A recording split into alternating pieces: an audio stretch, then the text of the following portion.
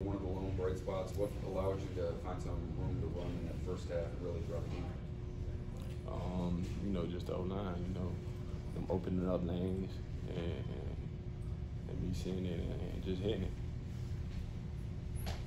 What does it say about this team to fall down 14 points and be able to rally back the way you did? Just show resiliency, just show that we can do it.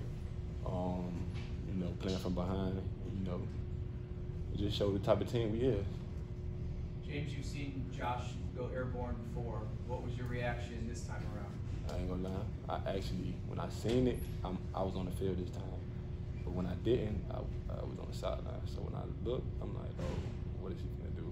So I just touchdown, and I was just jumped up.